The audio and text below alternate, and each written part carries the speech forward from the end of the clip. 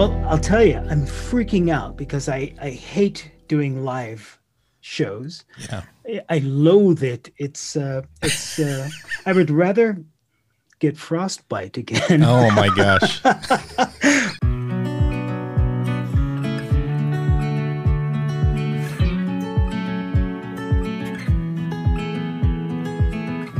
Welcome to Hamdom Thoughts, a podcast about ham radio, electronics, software, and tinkering. I'm your host, Dennis, FCC licensed amateur extra radio operator, call sign 86DM. I'm honored to have Julian OH8STN on the show today. Julian is an expat who is very familiar with outdoor operation and is well known for his deeply researched and well-documented off-grid battery and solar builds with an emphasis on emergency communications. Julian's YouTube videos were some of the early ones I discovered that helped me on a journey toward building my own ham radio power solutions. Thank you for joining us on episode 18 today. Stay tuned.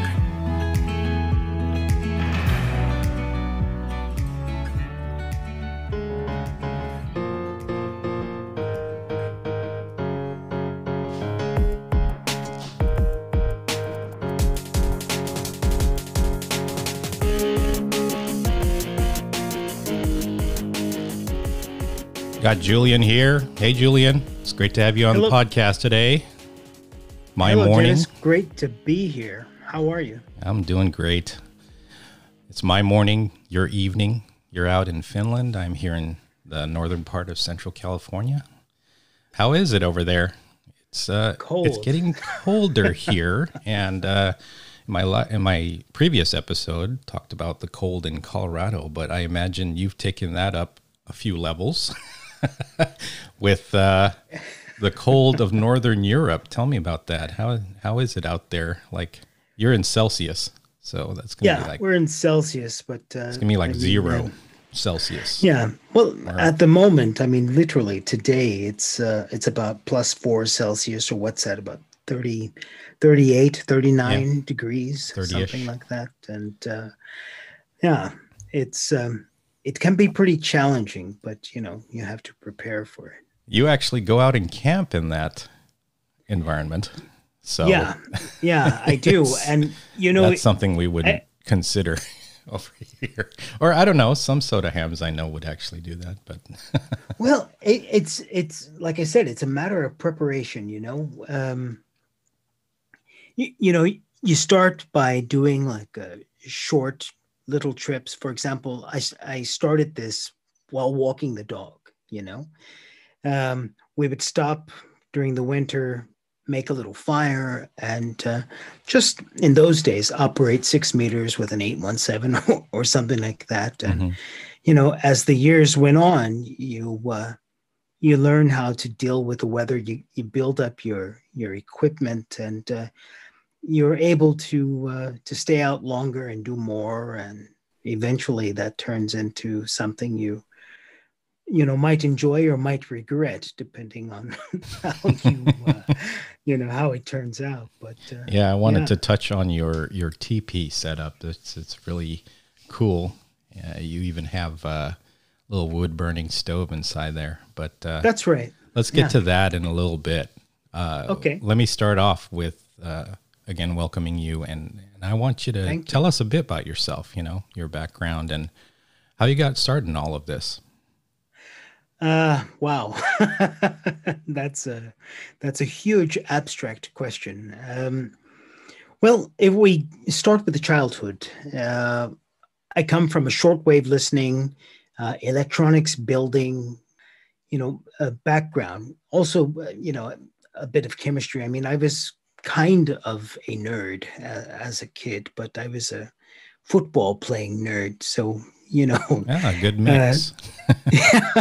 Yeah, not your traditional getting beat up after lunch type nerd, but electronics, shortwave radio, CB radio, those are things I all got into as a kid. And actually the radio aspect of it launched because my dad was a truck driver.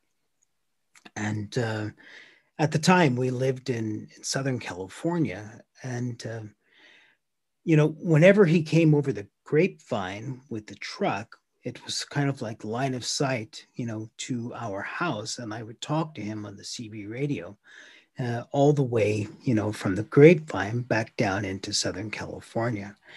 And we set up a CB radio at home, and there were no cell phones or things like that in those days. Mm-hmm. So it started with the CB radio, and from there, electronic kit building. I'll tell you a quick story. My neighbor down the street was a ham radio operator, Tom. I don't remember his call sign. That was 40 something years ago, but he noticed that I had put up this ground plane antenna on top of my roof. And as I was walking home from school one day, he said, "Hey, I noticed you have that antenna on your roof. Well, what is it for?" And, I explained that, "Oh yeah, I'm talking to my dad and talking to my uncle, in their trucks with my CB radio." And he says, "Well, when you have some time, stop by and I'll show you my ham shack." And I thought, okay, this weird old man, why does he want me to, stop in his place? But I knew the guy since I was, just barely able to walk. So why not? And I stopped, actually, it was the next day. I stopped over and he said, "Here are 3 General Electric tube type mobile sets." Mobile, they were probably about 20, 30 pounds each.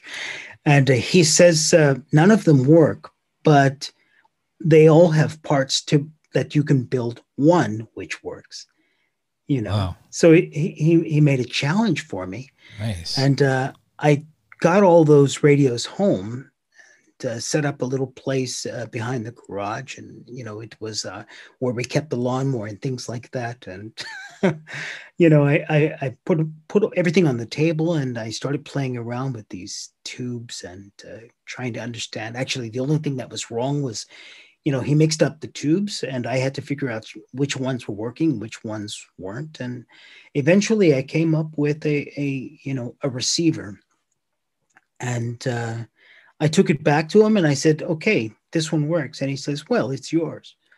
Oh, nice. Yeah. So he gave you a nice challenge. You puzzled through it with the parts of 3 different radios, and he let you have it. Yeah, that's right. And I was hooked. And with that radio, I was, listening to BBC World Service and Deutsche Welle and, all kind of broadcasters from all over the world. I even discovered a Mystery Theater. That was my favorite shortwave program. Mm-hmm. It was like a, what do you call it? It was like you have to forgive me, Dennis, because, I don't get to speak English every day. So I forget these, I'm an American, but I've been here a long time and I forget these words. Mm-hmm. But anyway, it was like a radio show. I don't know how old you are, but it was a radio show, and, there were actors and things like that. But instead of watching them on TV, they played it out over the radio. Oh, cool. So, yeah, I don't think I've ever listened to any radio shows when I was a kid. I was a child of the 70s and 80s, so...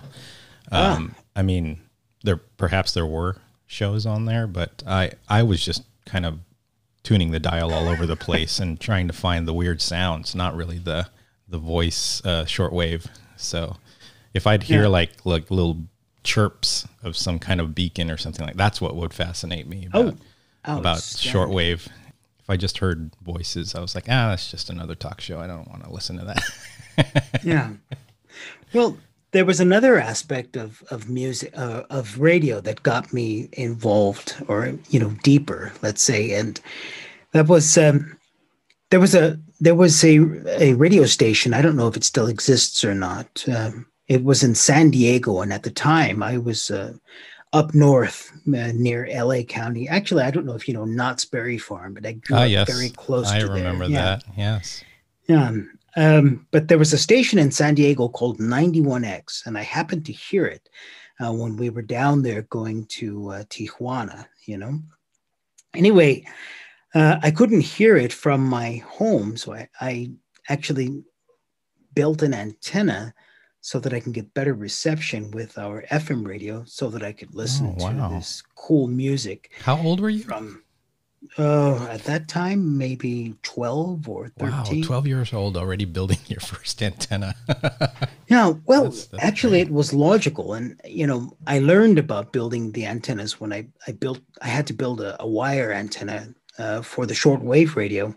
The CB antenna, the first one I had, the ground Oh, plane, that yes. came from Radio Shack. So I really That's didn't right. learn from that. But, you know, it, it's all, it all goes into the basket, and you learn bits and pieces from everything. Am I rambling now? No, this is great. Yeah. So you have really focused on battery building in the early part of your videos, and Yes. as well emergency communications, or MCOM Yep. preparation.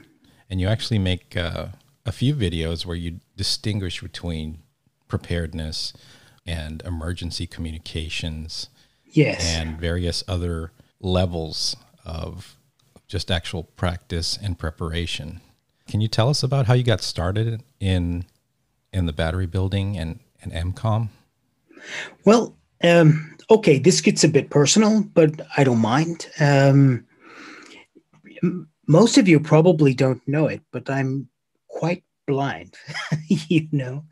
Um, so I don't, you've probably seen my motorcycle on the channel. I don't know if I've shown it, but I have a Honda Varadero, and I've done iron butt rallies and things like that. But some years ago, I had a misdiagnosis with a problem I was having with my eyes, and of course that led to some eyesight deterioration.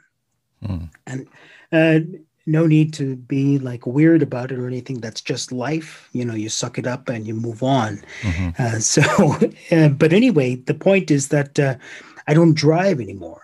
So, Mm-hmm. or I mean, I can, but not very fast, and I'd probably get in an accident if I could. So, I focused on well, the bicycle, because it's slow enough that I can see, Mm-hmm. or hiking or skiing. But this is where the man portable aspect of my hobbies came from.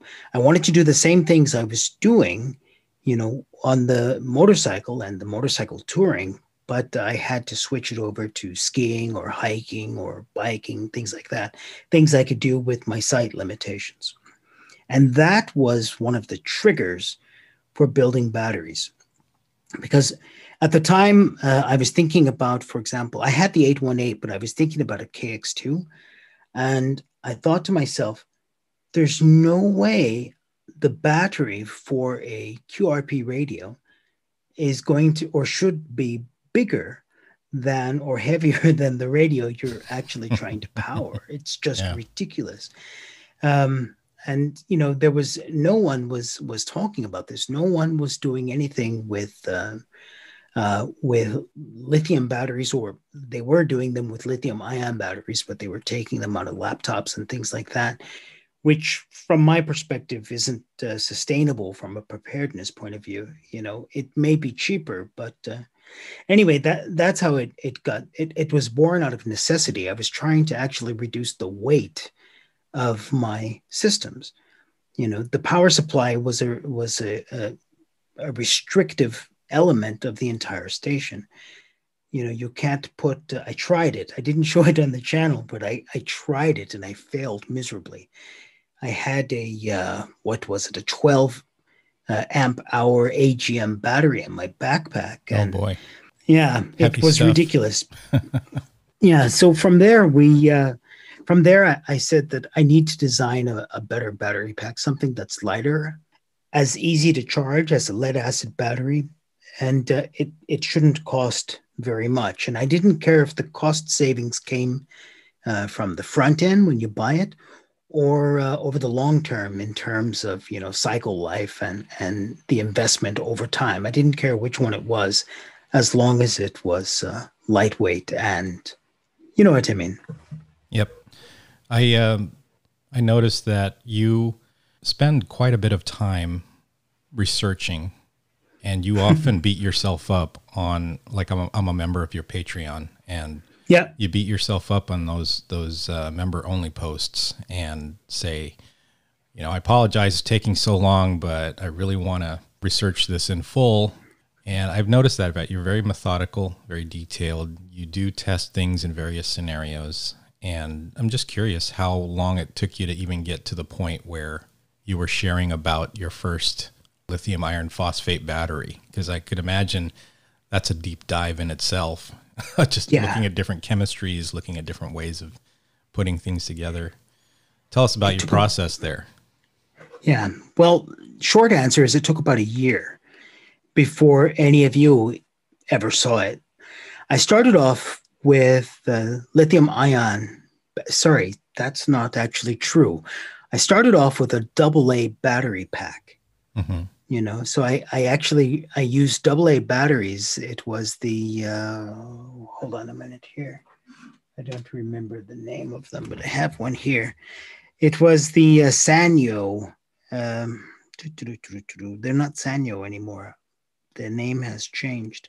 Anyway, it was a nickel metal hydride battery, like 2700 milliamp. Nickel metal hydride battery, and I put a few of those in parallel, soldered them up, and made a battery pack. But there were the same problems I had. You still don't get the total capacity out of them without ruining them, and the weight was still ridiculously too much. So the process was trying to find a balance, between something that would not explode if you did something stupid with it. No, seriously. Yeah, like the RC batteries that have no that's protection. Right. Yeah. So don't even get me started on the Hobby King. Okay. But finding something which wouldn't blow up if you did something stupid, because I needed to share this on the channel.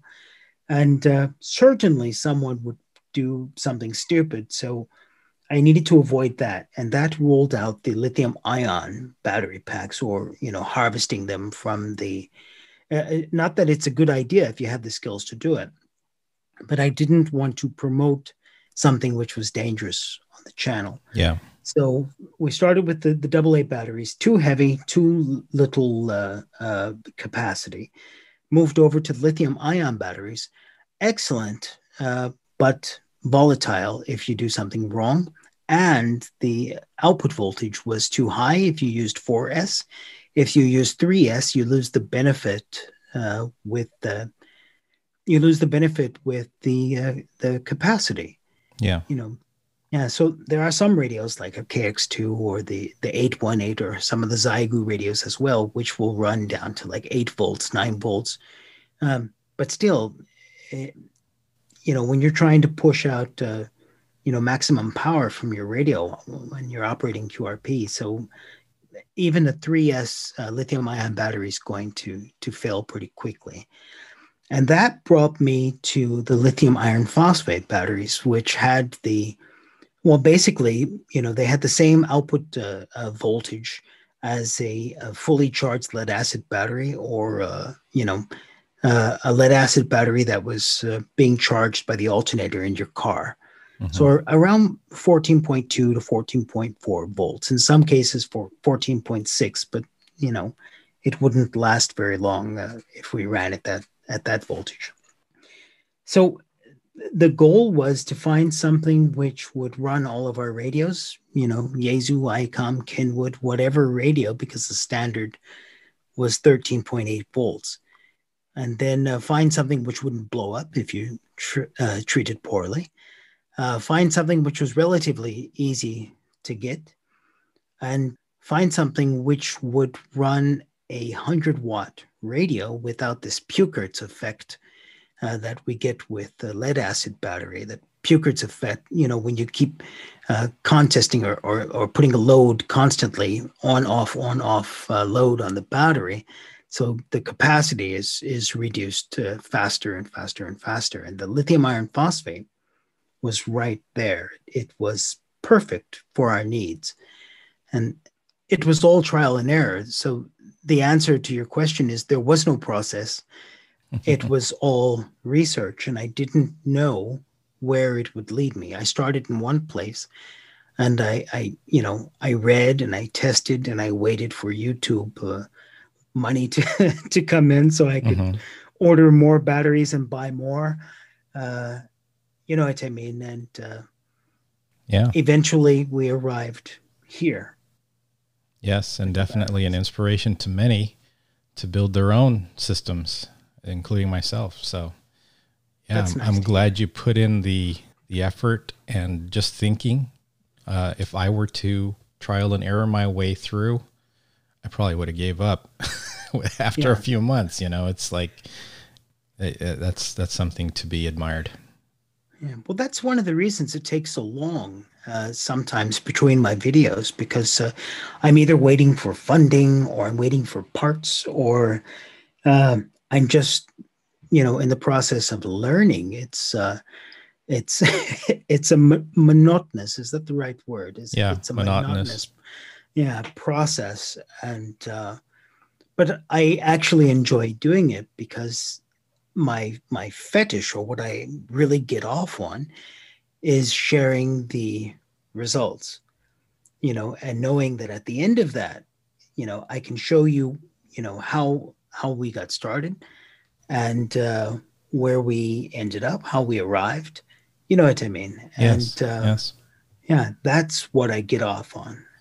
And, when people ask me a question, I can answer it, with full confidence. Yes. Because, I've already done all the fails that everyone's asking me. Yeah, that's another thing I wanted to comment on is on your Patreon. You are very responsive, and I'm surprised considering, the number of subscribers you have and the number of Patreon supporters you have. It's any question I've noticed on your posts. You're definitely there. Like within a day, you're answering them, addressing their questions, their concerns, or if it's like a rig review, you will add insight to something that you didn't mention in your videos. It seems to me like a full-time job almost. Well, it almost is, although the pay with my last job was better. But honestly, it almost is. And to be completely honest, I mean, you all know that I'm retired, and here's connecting the dots again. I'm retired because of my eyes. That's why I retired from broadcasting. It was because of this problem with my eyes. But I thought then, well, first I founded a youth club here in Oulu, teaching kids about leadership and airsoft, or leadership and responsibility through airsoft. But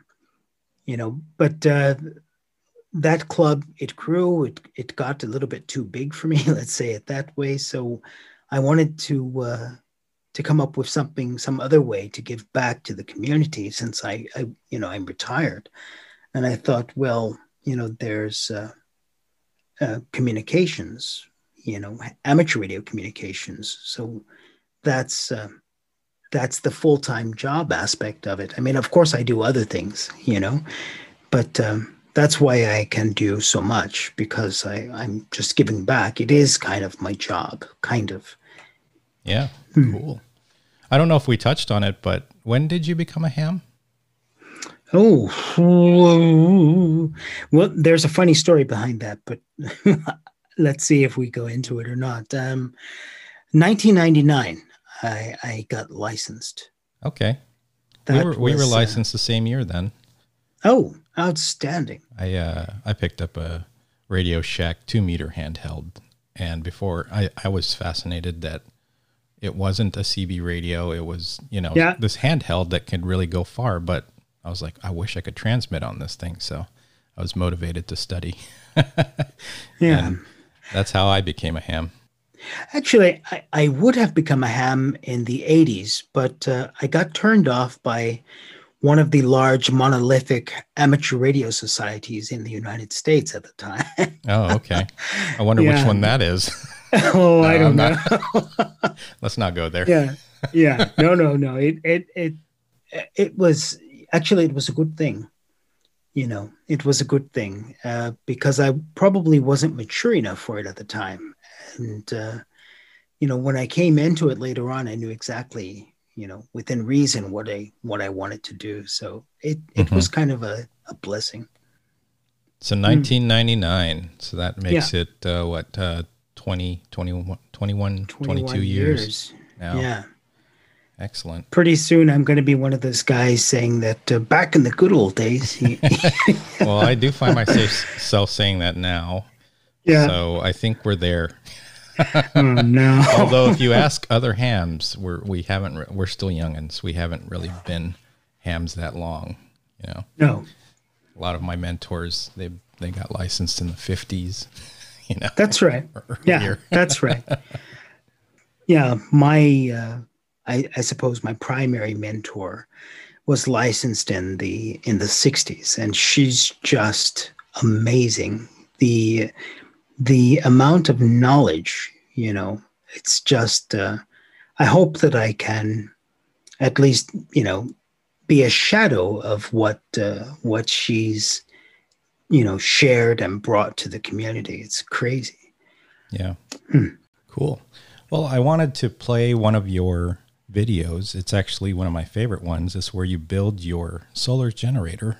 I'll just play the first part of it so that people can actually hear, the format of your videos and how you introduce the topics here. Please. Let's have a listen. One of the pillars of this channel is portable battery and solar power for field communication, self-reliance, and preparedness. So the amount of effort, the amount of time we spend on DIY builds and engineering new solutions is something viewers of this channel have come to expect. But since there's no one-size-fits-all solution for every scenario, we need to keep stepping up the game. So today, we're building the most advanced DIY portable solar generator you've seen on YouTube to date. Today's build is a 12-volt, 576 watt-hour lithium iron phosphate solar generator. All right, guys, let's get started. You are listening to the Emergency Broadcast Systems. This station broadcasts emergency news and official information on the air for a assigned area. There's lots of information to cover in this video, so we're going to go through the specs. Your video or your YouTube channel is entitled Survival Tech Nord, or OH8STN Survival Tech Nord, and I have alerts set up for it, so every time I see a new video, well, of course, I'm on your Patreon, so I've seen a lot of the videos before they come out, but I get really excited when there's a new one there.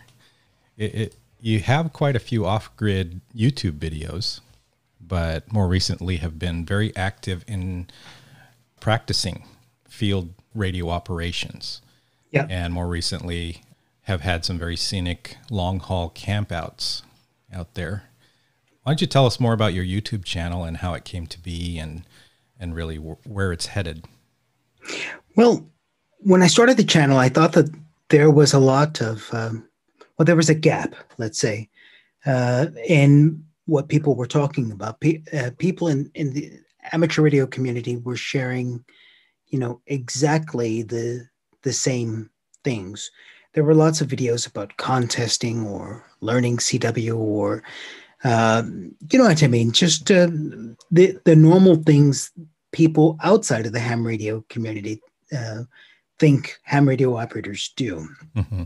And there was very little emphasis on the practical applications or the practical side of amateur radio, especially for preparedness and emergency communications. I mean, there was Guerrilla Com and Comms Prepper doing some things. But for the most part, most of the channels were just doing, let's say, normal, in quotes, ham radio stuff, which wasn't terribly interesting. I mean, it was, but when you want to do something off-grid or portable or without a car or, sustainably, someone needed to step up and trigger some thinking, some reactions, to get people saying, hey, that's a good idea, So it really came because I wasn't finding, a lot of the content that I was looking for on YouTube from the ham radio community. So, Yeah. That's where it started from. And of course, there were some other triggers that, from this preparedness perspective. And that's actually a sad story. So I don't want to get into that. But, needless to say, off-grid communications or communications for preparedness, IMCOM, it's dear to my heart. Let's say it that way. Mm-hmm. And, that's one of the driving aspects. Even if I don't say preparedness or, prepper in my videos, each and every one of them has its aspects, from there, as well as IMCOM and emergency communications. Where's the channel going? Wow. Well, actually, I've let's say these days I'm doing a lot more with talking about radios and reviewing radios and equipment. And one of the things I brought to the community is this honest review. If something, well, I never tried to badmouth anything. There was one product which was being blatantly lied about, and I brought that to the surface. But for the most part, even if it's a bad product, I try to focus on how we can use this product. You know what I mean?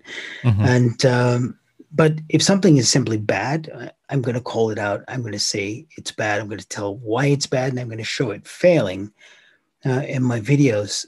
On the flip side, if something is a great product but it's not getting much attention, I'm going to say why it's great. Both the good sides and the bad sides, the ups and downs with it, and how we can use it in practice in the field. And it doesn't matter if it's an antenna or a radio or building a battery pack or a new laptop. It doesn't matter. What matters is how we can make use of these things in the field. And that's why I'm trying to show these things on the channel. Operating from home is pretty easy. So I really don't show that many videos from operating from home. From home, I can talk around the world.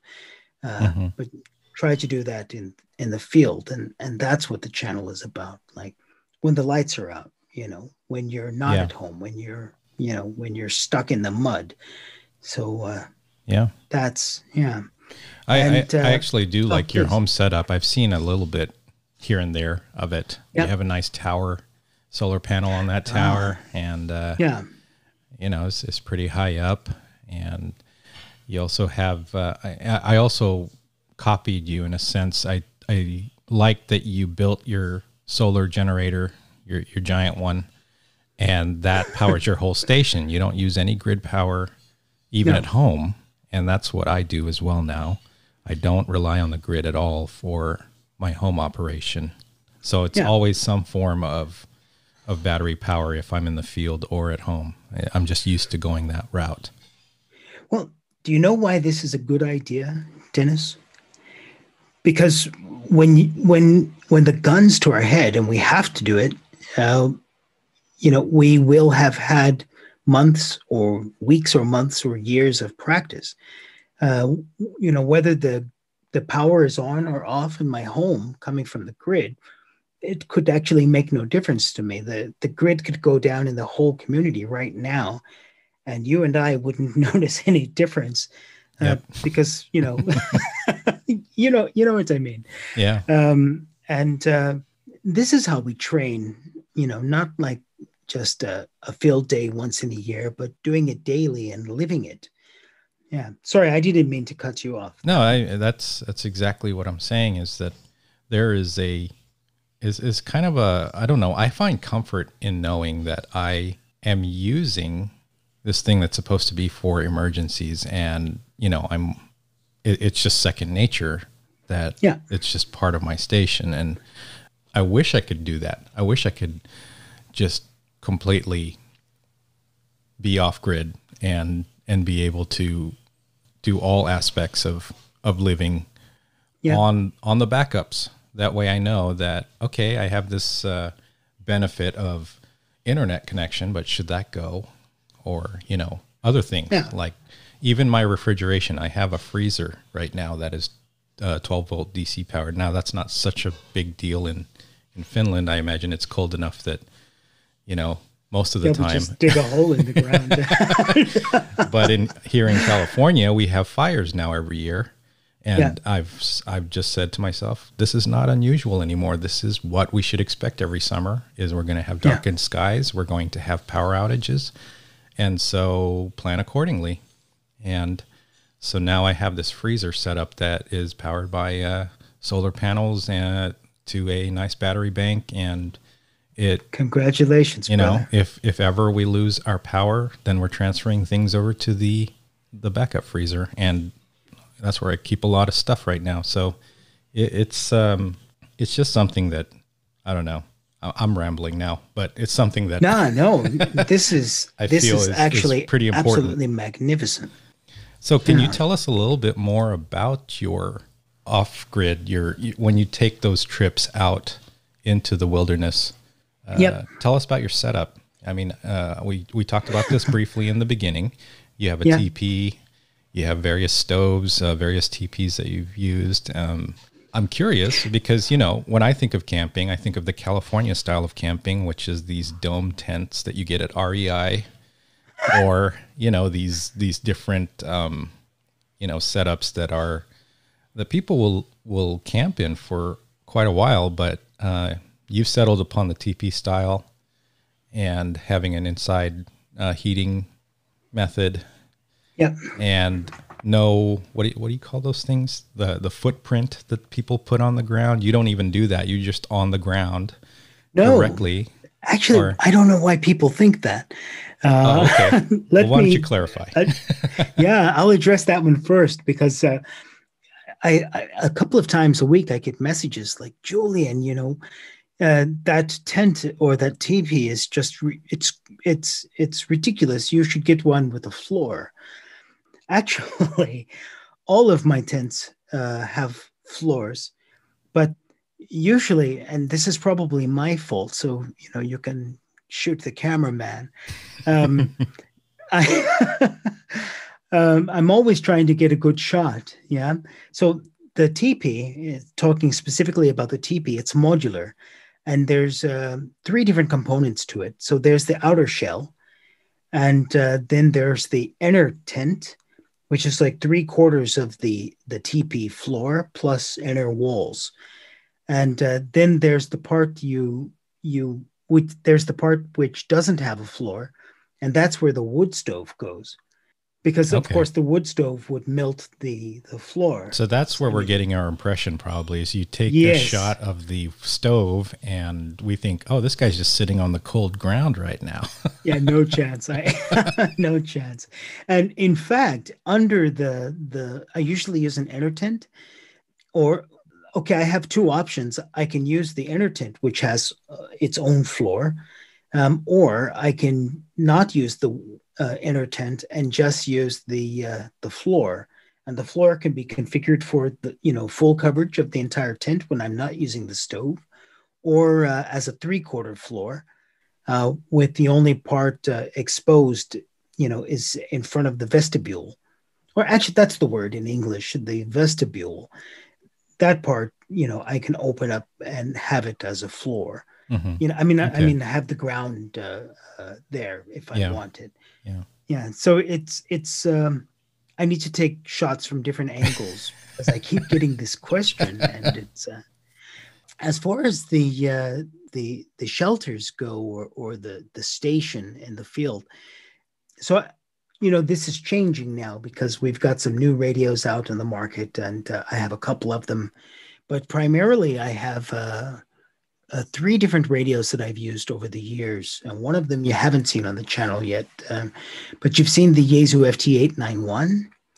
And that goes with the mother of all solar generators, the Monster, the 576 watt hour generator we built on the channel. Mm-hmm. And that's, purely like full on IMCOM or preparedness. It's like it's the Puerto Rico disaster style system. Okay. And that's there because sometimes you need a QRO system. On the flip side, I have, this is just the radio side of things. There was the Yaesu FT817ND, and with a little 10-watt amplifier. Mm-hmm. And that was my like a high-speed, low-drag system. But I don't want to say it's phasing out because I have a really special video coming up for that one. But I don't want to give it away just yet. Yeah. Mm-hmm. So I have QRP set up and I have a QRO set up. And whether I'm using the TP or not, or if we talk about the TP, for example, for a second, the whole idea there with choosing a TP is floor space. So I also have one of those, tiny dome tents, although I'm pretty sure I'm going to throw it in the trash pretty soon. But I have one of those dome tents, but the TP was chosen because you have a floor space. You have enough room so that you have a cooking area, for example. You have a radio operating area, and then you have a sleeping area. And if you have more than one operator, plus the dog, like I often do. Mm-hmm. So having that extra space is brilliant. And actually, the TP, I would say that it's lighter than most of these dome tents that that people are using. Really? So yeah, it's interesting. The whole thing weighs, if I remember correctly, it's only about 3 kilos. And that's like all of it. That's the worst case, the winter configuration, the inner tent, the wood stove, the outer tent, and the center pole. Including the stove. That's fascinating. Yeah. Well, the stove is titanium, Oh, okay. Yeah. So it's super light. It's super light.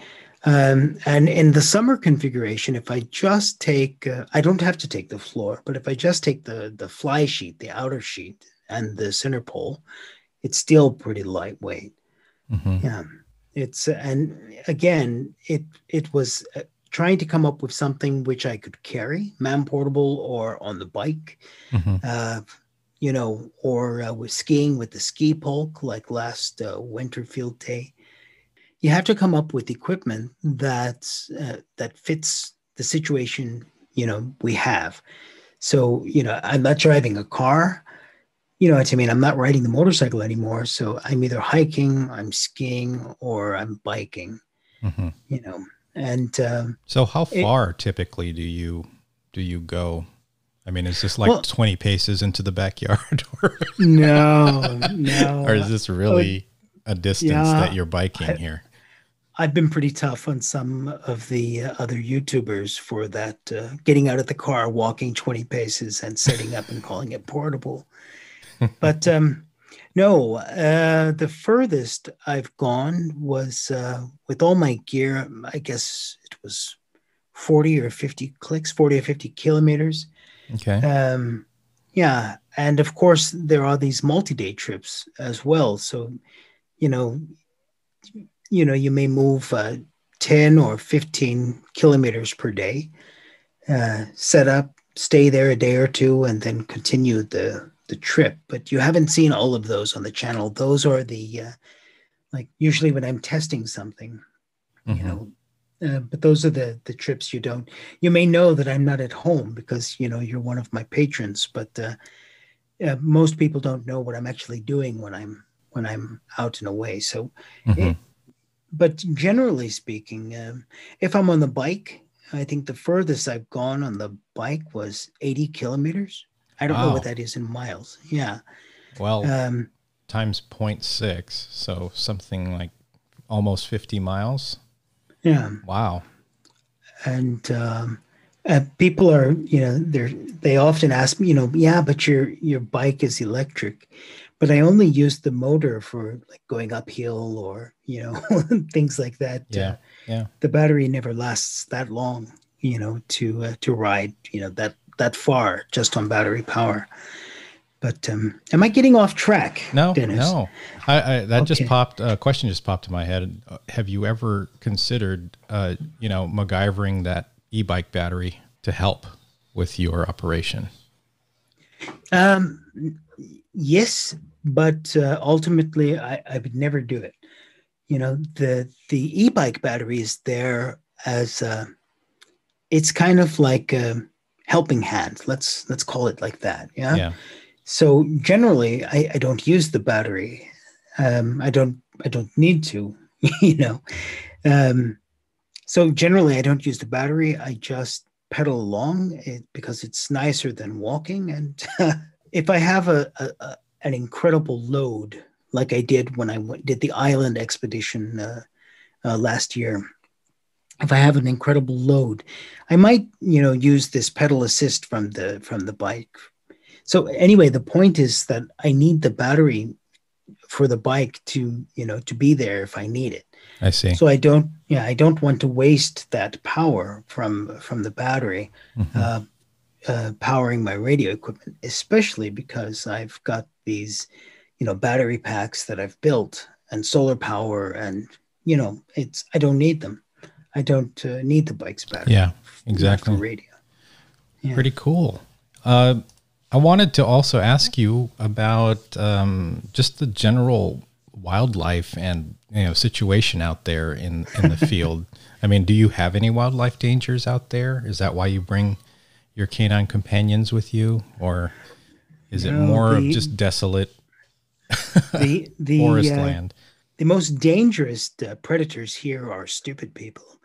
But yeah, I think that's common throughout the world. Yeah. So, of course, we have bears and wolves and things like that.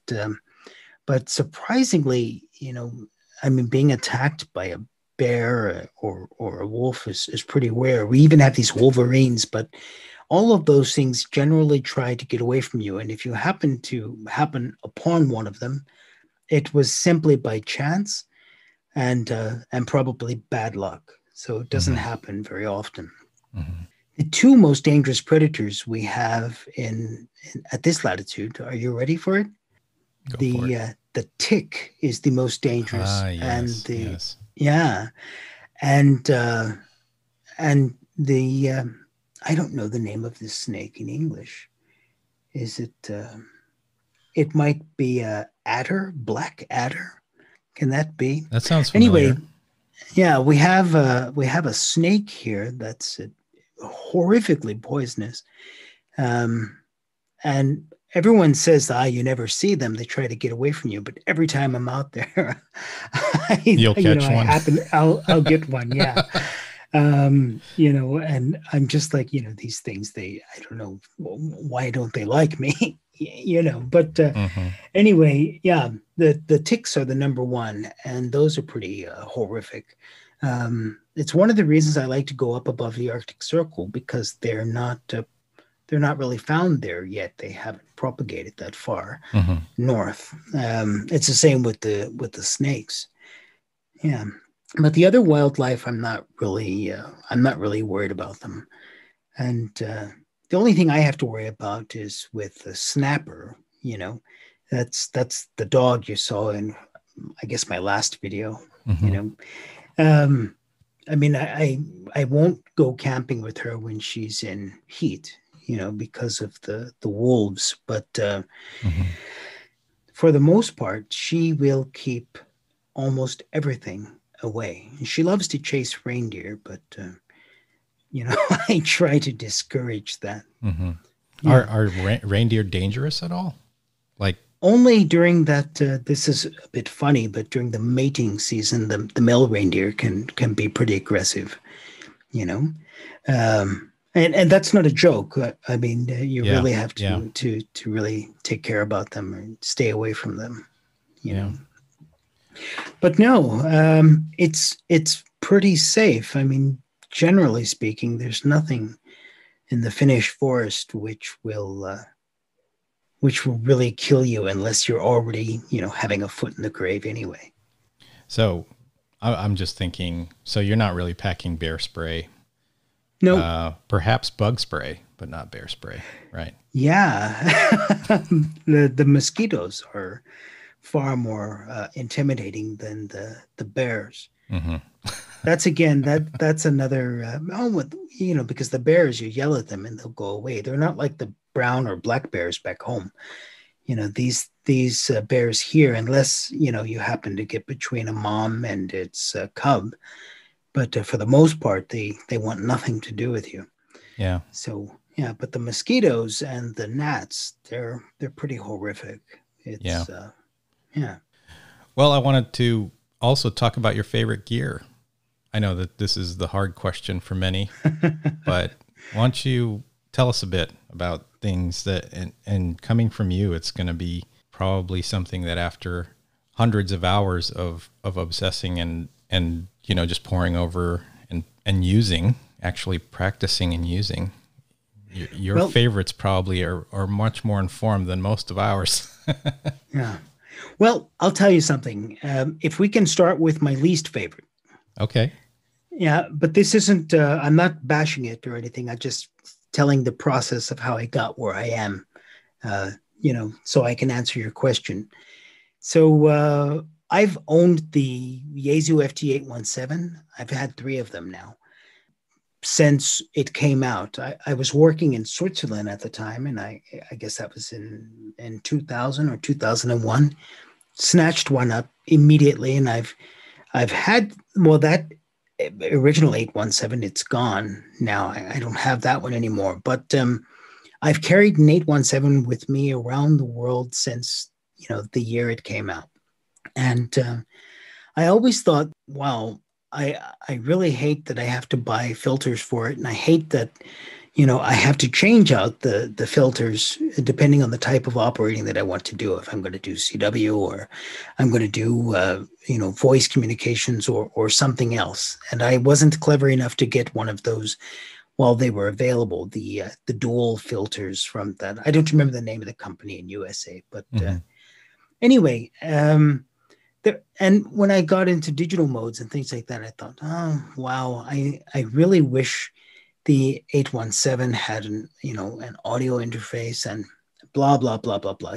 We've all had the we know the discussion, and we know the pros and cons.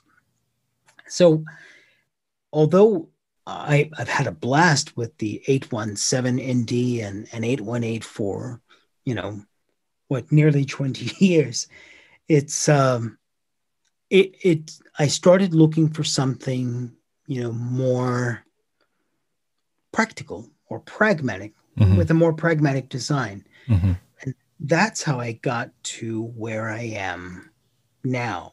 And that's the gear choices that I've made. So if we start with the radios, I love the FT891. It's my only QRO radio. And the only thing wrong with it is unlike the FT991 Alpha, it doesn't have an internal audio interface. I'm looking at it here. Sorry, you can you can see from the video. Yeah. But I love that radio, but it doesn't have the internal audio interface. So in that regard, I was kind of wishing I would have bought a 7300, but the FT891 is the only, it's slightly larger than the FT818, and I'm using an external battery anyway.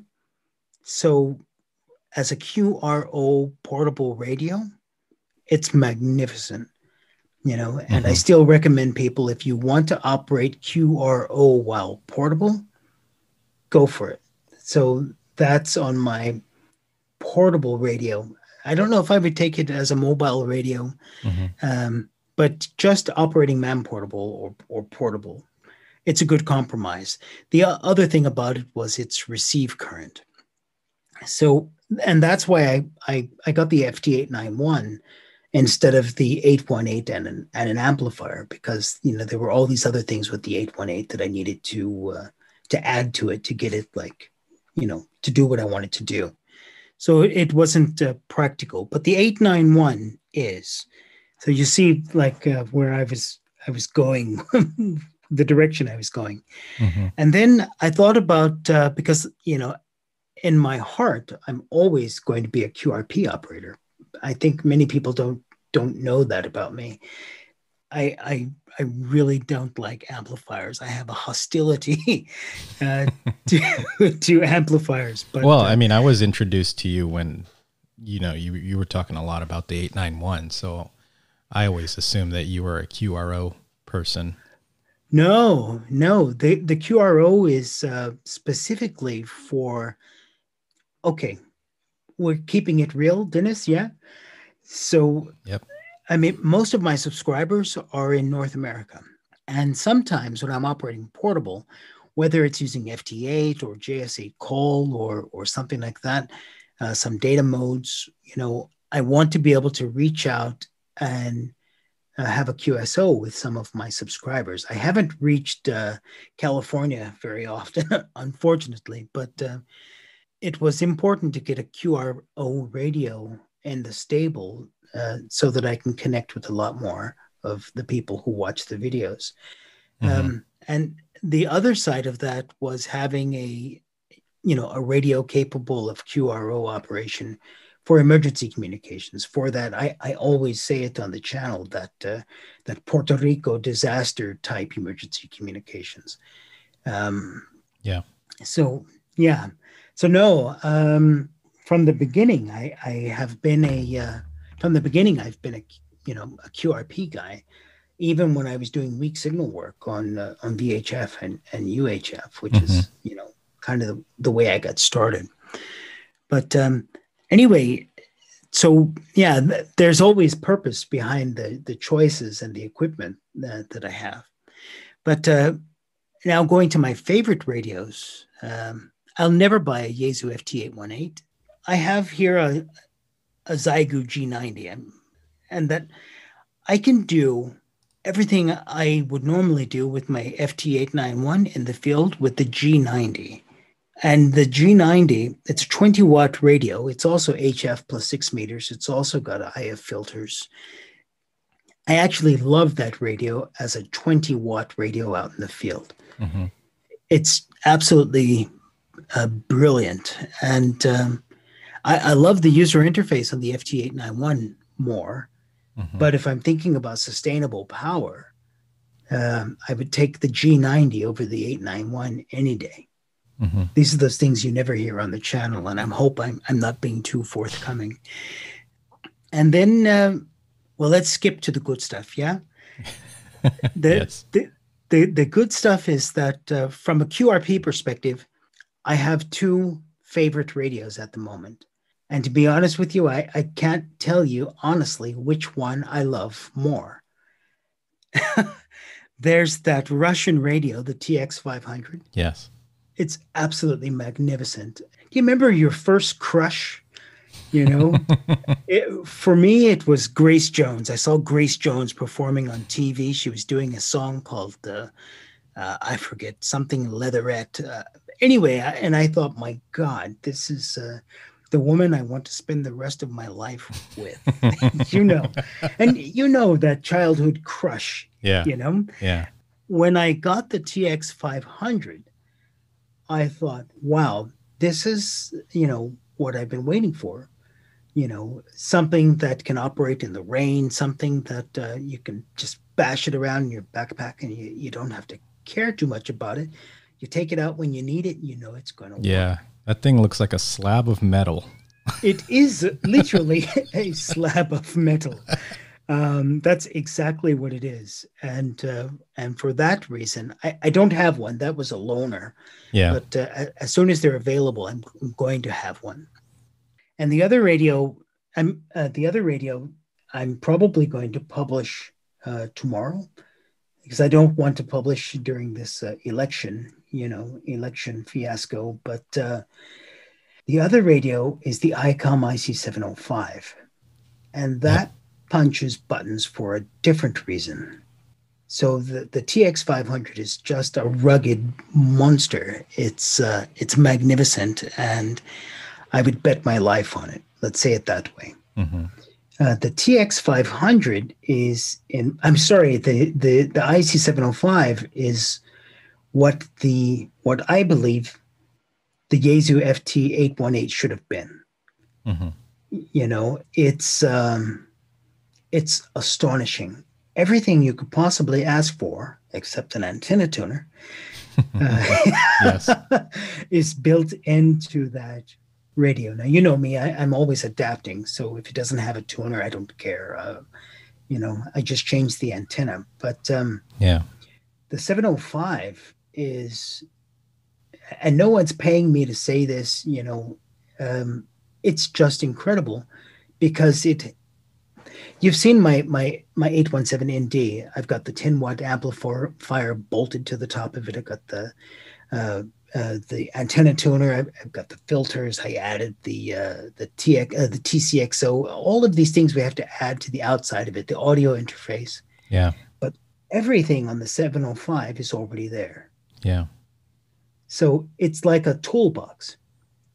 They call it a shack in a box, but it's like, do you remember these monster Craftsman tool sets from Sears back in the day? Yes. But that's what the 705 is. The 705 is like a toolbox with everything you could possibly need, with the exception of that tuner, if that's important to you. Yeah. Those are my two favorite radios at the moment from the QRP perspective. From the QRO perspective, I'm still at the FT891 because no one makes a lightweight 100-watt radio for the field. The FT891 is the closest thing to it. And I know people will say, what about the 7200? What about the 7300? Yeah. But if you carry those on a backpack or in your backpack, you can't carry anything else.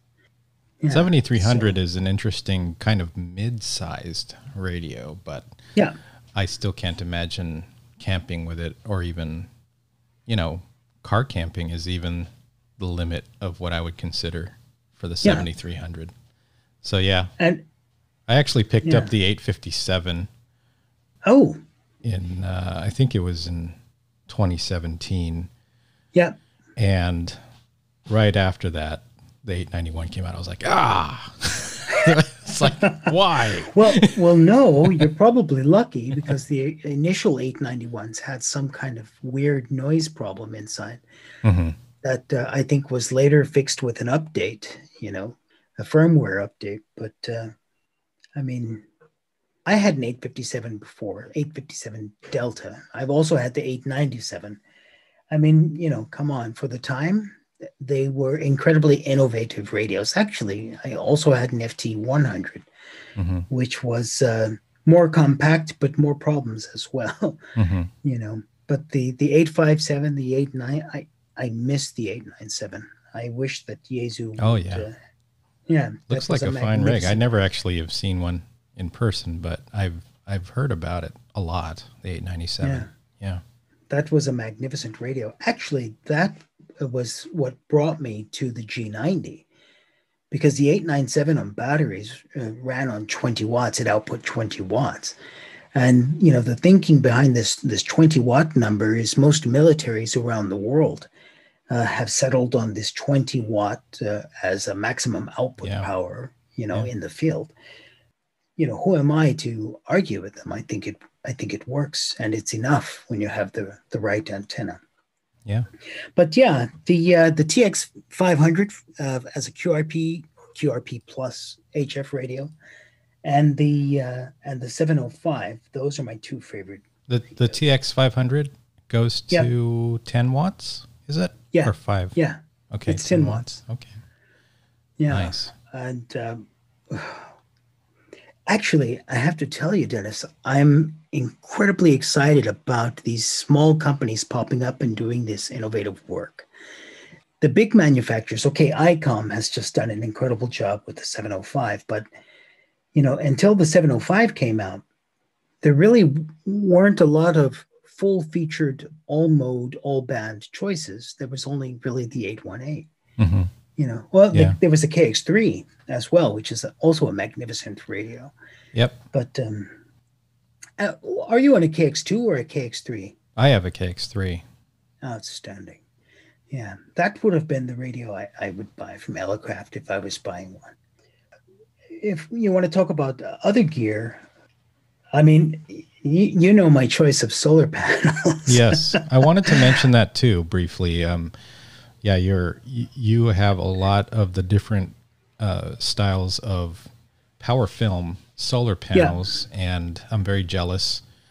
I just haven't really pulled the trigger on any one of them because the price point is really providing a lot of resistance for me.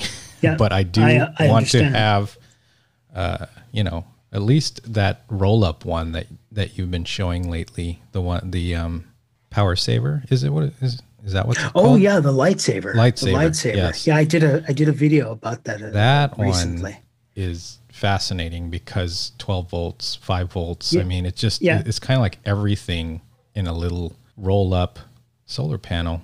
And again, something like that, $400 here. So I'm just like giving a little pause, but I think I will eventually have one of those. Yeah, well, the idea behind that one, that's my favorite power supply for the QRP radios, because it'll supply up to 5 amps. I don't think there's you can get to 15 or 20 watts, with some room to spare. So yeah. But I'm using that with the 817 and with the G90, with the X5 105, with the TX 500, and also the 705. Mm-hmm. So, I mean, you just can't get something in that small form factor that'll recharge itself. And at least for me, the idea behind it was the through hiking. Yeah. The hiking I did with the cart and this hiking trailer I have. Mm-hmm. So I power my radios and everything with that one. But then when I'm moving again, I can recharge the Lightsaber Max while I'm moving because I'm not using the radios while I'm hiking. And it's much more sustainable than lugging around big solar panels that you don't necessarily need when you're operating QRP. When I'm operating QRO, okay, so that's a different, or when I need to, power lights and I have other equipment with me. So then I'll take some different solar panels. But that lightsaver is definitely my favorite for operating QRP. Yeah. I eventually plan to have that with the 705. And that's you're getting much, a 705? I have one. I actually received it outstanding about a month ago. But yes. You've been holding out on me, Dennis. So I'm just slowly discovering all the different things about it. I hooked it up to my Surface Pro recently, got FL Rig set up, and been using it on, I tried it out with FL Digi, try out a few digital modes, and it's such a pleasure to use. I just got to really figure out I want to build an end-fed half-wave antenna since, I don't have the benefit of the tuner. And I'm going to see if I can have a portable setup that way. Yep. What band are you going to you're going to have different antenna elements for the different bands. Yeah. K6ARK showed a video once of how to build traps into a end-fed half-wave. So I'm going to try to do a 40-20 because I spend most of the time in 40 and 20. And then that was the coaxial traps, wasn't it? Yes. And then I've seen that video recently. He put little transformers, and then there's like this QRP guy's little thing that you solder with some components. And yeah, it looked like an interesting little project, but get a good resident antenna. I'm not as ambitious. I don't want the 5-band, trapped antenna or anything like that. No, but 20 and 40, I think I'd be good. And 80 is, I don't know if you go on 80 while in the field, but for WinLink, for WinLink. That's a significant amount of wire to be putting somewhere. So I don't have that ambition. Yeah. Well, when you see the 705 video I'm working on, all the WinLink was done on either 60 meters or 80 meters. Oh, okay. And I was also skeptical in the beginning using the antenna that I was using, but 5 watts with stations that were, 400 kilometers, 500 kilometers away. Mm-hmm. And it worked out pretty well. But I was also thinking about building a 49-to-1 balun, making an in-fed half wave from that. But the band changing is something that is a little bit scary for me. And that's how I found that video, the in-fed video with the traps. Mm-hmm. Yeah. So, yeah, I think personally, I need to add some loading because I know I'm going to lose a bit of efficiency, but it's crazy having all that wire in the air, like you said. What is that, like 130 something feet or yeah, it's or more? Crazy is what it is. I mean, it is what it is, and we're passionate about our ham radios, so we will definitely find a way. Yeah. Well, an hour has gone fast here. I just wanted to ask you, lastly, do you have advice for anyone who's listening, or do you want to talk about how they can learn more about the stuff that you put out there to educate people? Actually, let me ramble on for a little bit, and there's a few different points I'd like to make. Okay. Get out in the field and try. It doesn't matter if you fail, because when you fail, you actually learn something. If you're not failing, you're not trying hard enough. You don't see it, and perhaps I should publish it on the videos more often. Well, you know it, Dennis, that I've got this frostbite on my hands. If you're not having failures, you're not trying hard enough. And this is especially true for preparedness and emergency communications. Get away from the diesel generators and, try to operate with a battery and really learn about operating off grid or operating, away from mains power, or, you know what I mean? Just get out and try. Walk further than a few feet from your car and set up your radio, or just go to some random spot, even, whether it's a park. Or one of my favorite places is, to go is to the beach. I go and I find a spot on the beach. I set up an antenna and I do my thing. And I do that whether it's in the winter or the summer. But it's about getting out there and trying.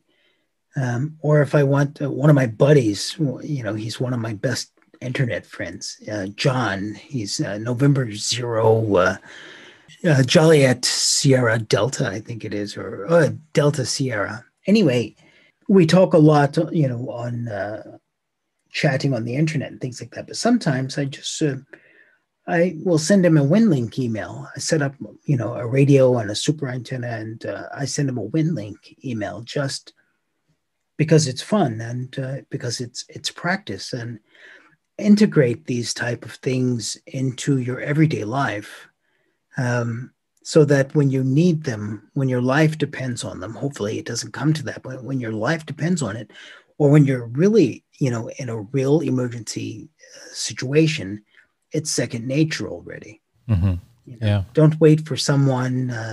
We shouldn't wait for someone to tell us when we should have a field day or winter field day. Freak, every day is winter field day this time of year for me. You know what I mean? So the message I want to send to people is get out and try.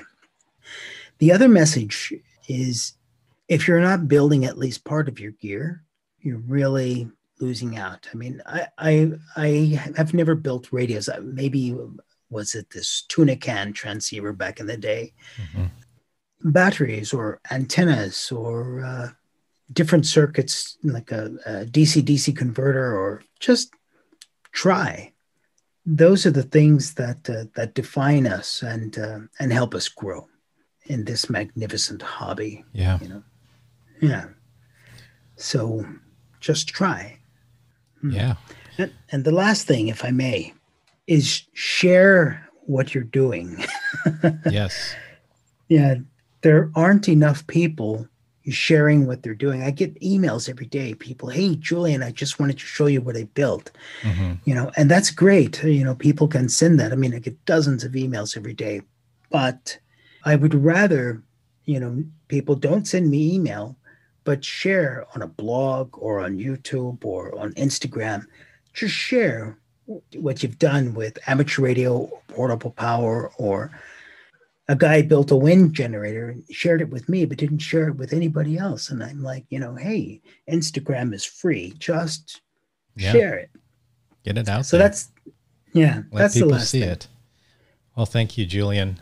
It's been fascinating. I can honestly say, just talking with you, hearing your backstory, your thought process, and a lot of these things that you've been working on. So thank you. Really like to thank you for spending the time with me this morning. As you hinted, this was recorded just after Election Day here in the U.S., so hopefully we'll find out soon what's going on with that. Yeah. But in the meantime, by the time this releases, which it should be in about a week or so, this will be a great thing for people to listen to get their mind off of the after effects of whatever that thing is going to do. Yeah. And again, you have been an inspiration for me. Thank you for sharing those initial videos and just even showing me how to wire a battery together indirectly.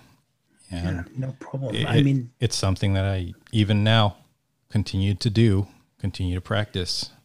Well, there's going to be more of that, Dennis. Great. I'm going to definitely link all your links. I'll get your Instagram and all that, but I'll link your Patreon, your YouTube, Twitter, all that in the show notes. And I definitely encourage you, if you're listening and haven't really looked through Julian's videos, check them out. They span the whole spectrum from starting with power all the way through to antennas and operating in the field. So definitely something to check out if you want to see how it's done in extreme conditions. Yeah, thank you, Dennis. It's actually been a pleasure, and I was a bit freaking out about this, but I've known you for a couple of years now, and you're a cool guy. So I thought, this won't kill me, Yeah.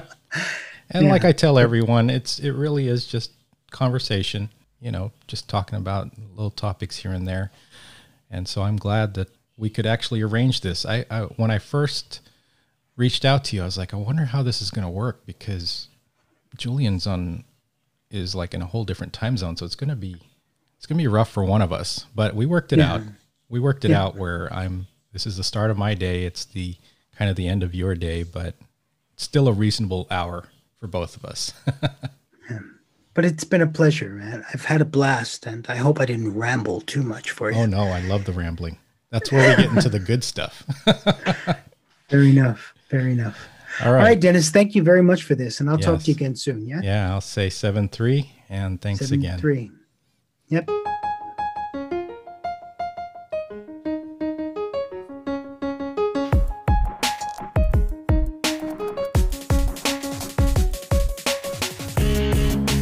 You've been listening to Hamden Thoughts by AD6DM. Thanks again for listening, and we'll catch you next time.